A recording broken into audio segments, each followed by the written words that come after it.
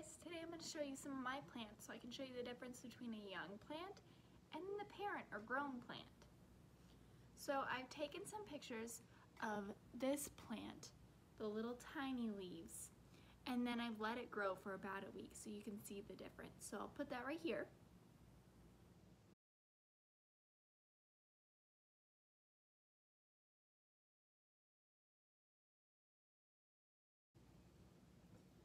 And this is what a parent leaf looks like.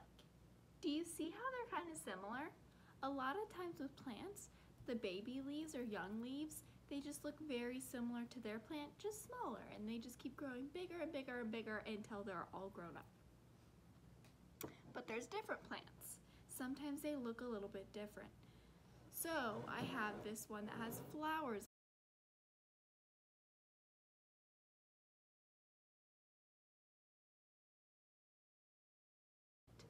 You can see that the little young flowers, they bud like this. Does this bud look just like this? No. And does this flower look just like the leaves? Not exactly, but there's ways that we can tell whether they are related or come from the same plant.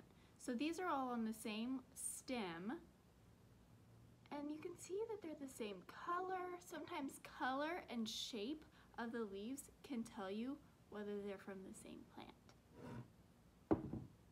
There are also some plants that have a really weird way of budding. So you can see the little buds on this guy. Well, this plant, I'll insert a picture.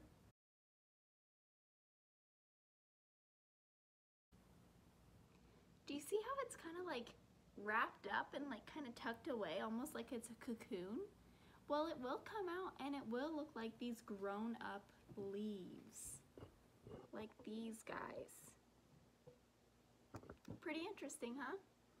See if you can find some plants maybe outside, or if you have some in your house, and see if it has young leaves and older leaves.